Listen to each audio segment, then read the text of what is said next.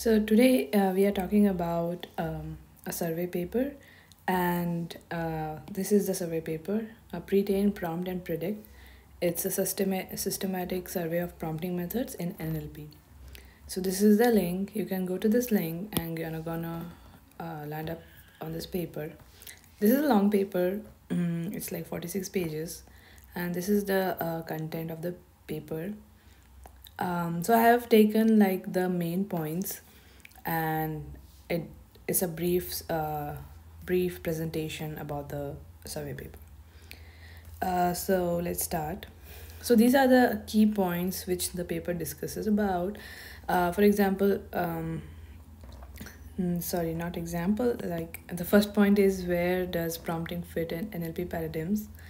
Some concepts and definition about in prompting. This is one of the important point section, which is about design considerations for prompting, application challenges, and what's the trend right now. So where does prompting fit in NLP paradigm? So earlier we had no neural networks, so the features were created manually. And then there was a phase where we have neural networks and the features were learned automatically. So in this case, we trained the model from scratch. Then there was a paradigm where we had pre-trained models and we just fine-tuned it for specific task. The current paradigm, which is going on right now, so it's about having pre-trained model and have some prompting mechanism to use for predictions. So the way they define is this pre-trained, prompt and predict is a paradigm. Instead of adapting pre-trained language models to downstream tasks via objective engineering, downstream tasks are reformulated to look more like those solved during the original LM training with the help of textual prompt. Okay. So, for example, is a sentence, and it can be formulated as some English and then French. So these are the prompts which are added additionally. Okay. By selecting the appropriate prompts, the model behavior can be manipulated so that the pre-trained language model itself can be used to predict the desired output. So even we are not fine-tuning any something, we want that the pre-trained model should behave in a certain way, and we can manipulate that using these prompts, which is interesting. So some concepts and definition. Prompt engineering, how do they define, is finding the most appropriate prompt to allow a language model to solve the task at hand. And there is input, there is output, then there is a prompting function. What is prompting function? Also, for example, there is this x is input, y is output. The prompting function is, if you put some x in that function, it's going to give you output. Okay, so this capital X is the input. Overall, this is a prompt. So this is a kind of a function. If you put X, you're gonna get this as output. So these are the placeholders, like X is the input, Z is the output. So if you place these here, so it's like a function. If you put this input inside, you're gonna get this as output, where this is replaced by this input and Z is replaced by the Y. Okay. What is a prompt? I love this movie. Overall, it was a Z movie. Okay, so there's a placeholder, and so the text where X is initiated by input but answer slot is not.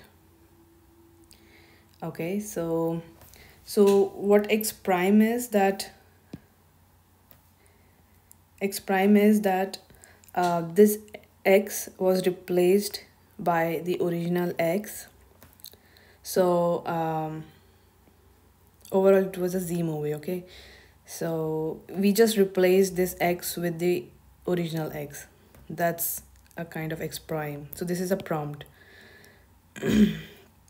Sorry. So filled prompt is when we fill this space with a prompt. It's not necessary that it's the right answer, but it is filled. Okay, so it's a filled prompt. Answer prompt is it is filled with the right answer. And answer is it's kind of a label space. It's the options. Okay, so these are some of the definitions. Next are some tasks. So these are different types of tasks. These are just like prompts for different tasks, like how they form. So this is one of the prompts for text classification. Tagging, there is some kind of prompt. So each of these tasks will have some kind of prompts. So all of these tasks can be converted into a task with prompts. Okay, they can be manipulated using prompts. Now, the most important section of the paper is the design consideration for prompting. So what it means is there are five different ways. For example, we can choose different models. We can choose different prompt engineering. What it means is, I'll go more detail about this. Answer. So we can change the prompts. We can change the answer space. We can have different prompting strategies, which is like ensemble, augmentation, composition, decomposition, etc.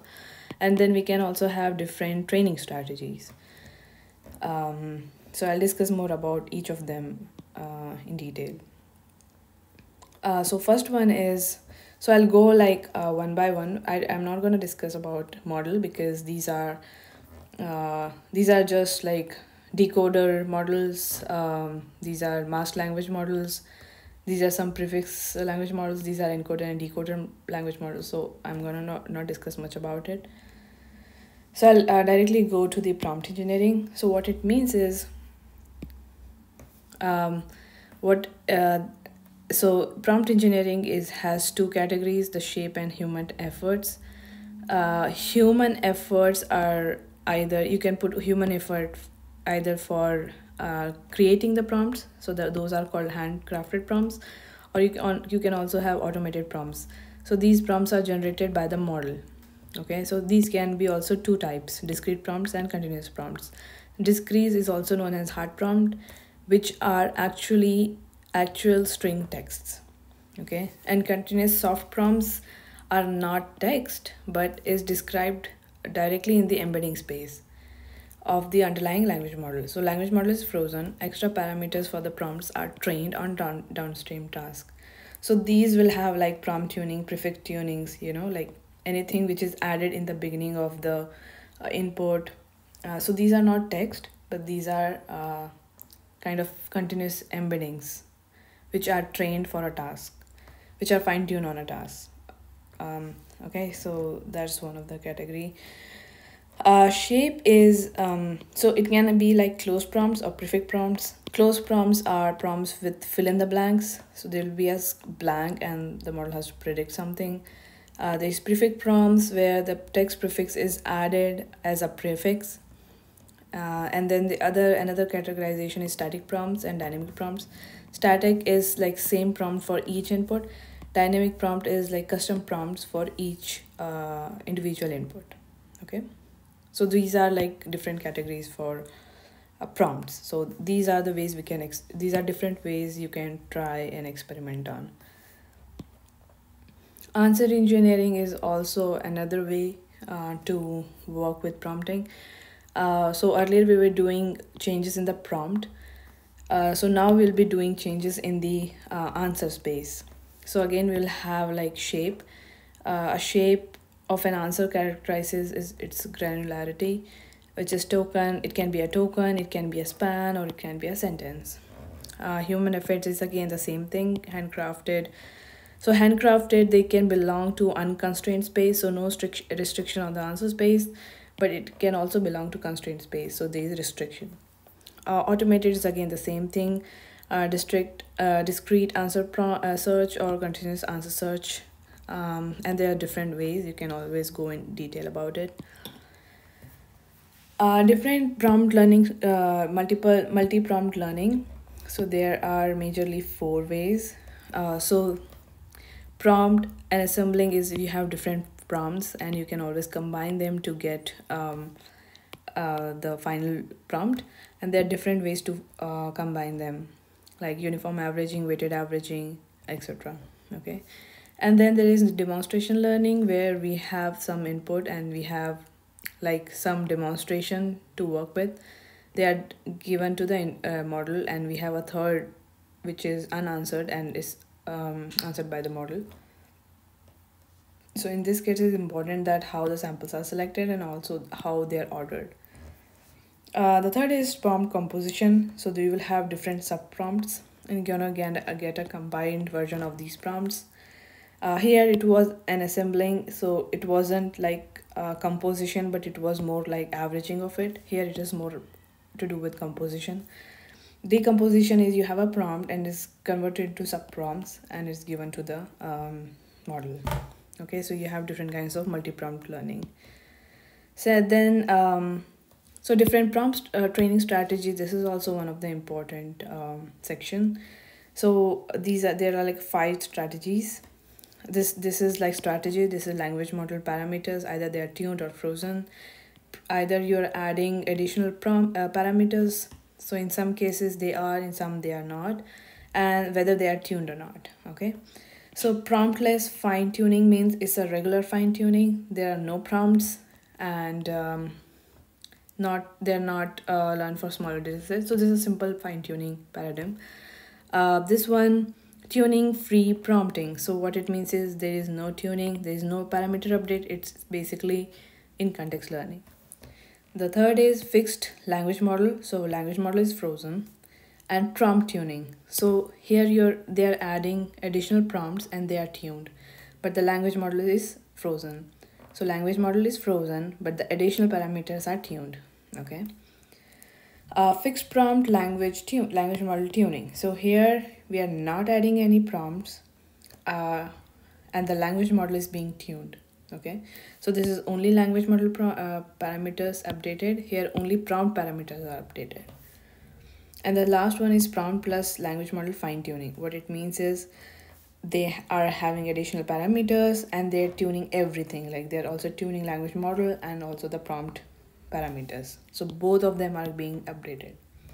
Okay, so they are different. These are the different strategies in to work with prompt. So these are the different application domains. You can always go back to the paper and look through it.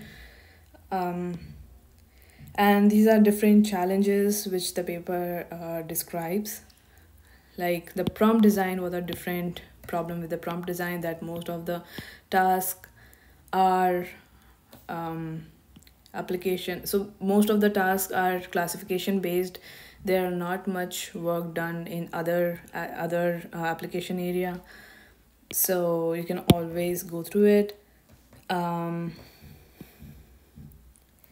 Yeah, so these are the like major points: multiple prompt learning, selection of pre-trained models, theoretical and empirical analysis of prompting, transferability of prompts, combination of different paradigms, calibration of prompting methods.